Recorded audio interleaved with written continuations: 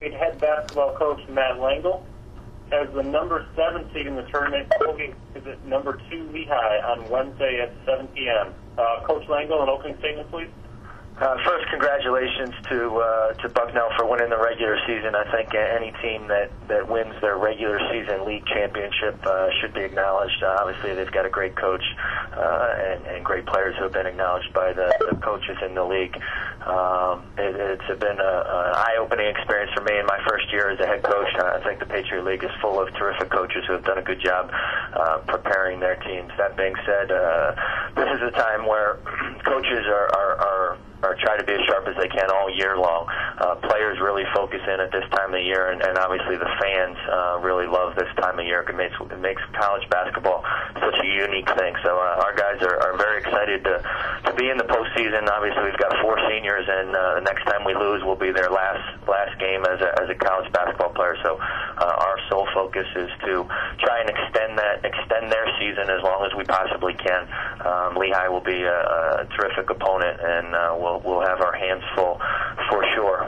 They've taken care of us twice, pretty handily on both occasions. Although we've stuck with them for portions of the game, but it'll be a long game, 40 minutes. We'll have to play our best basketball to have a chance to be in the game at the end on Wednesday night. Okay, questions for Coach Langel? Hey Matt, Tom House, thanks for the morning call. How are you? Great, Tom. Can you talk about I think in both games, one the first time in the first half and the second meeting in the second half, where there was a big run that Lehigh went on to kind of create some space. Anything in particular you've looked at in those 2 runs that are common to the problem in trying to stop Lehigh? They've got really good players. Obviously, when you've got the player of the year in our league, in the last handful of years I spent as an assistant coach in the Atlantic 10, C.J. McCollum would be as a player right at the top of that league as an individual talent.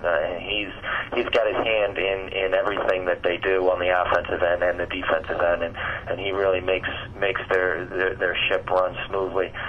He can score at any time from any point, but he's also, when your focus is on him, which it has to be for any time he's on the court, it loosens things up for some of his teammates to make shots, make plays in the post, get themselves to the foul line.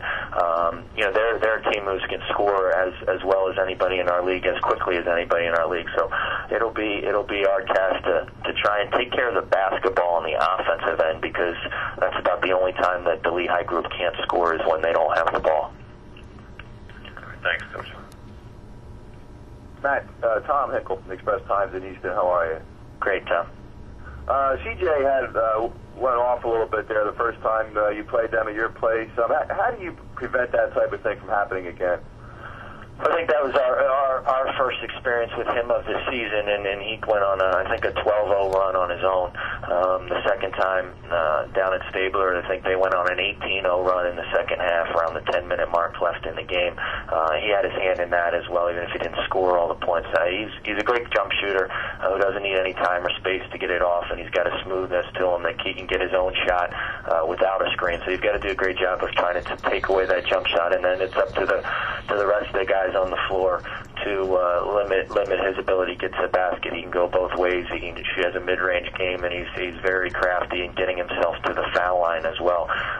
So all those things go into what makes up the player of the year. But you've got to try and do your best to contain him, take away the easy shots, and maybe try and force him to shoot, make it as difficult as possible. Any more questions for Matt Langel? How are you? Great. You mentioned the senior class, and what a great senior class it was, and of course you being the first-year head coach at Colgate.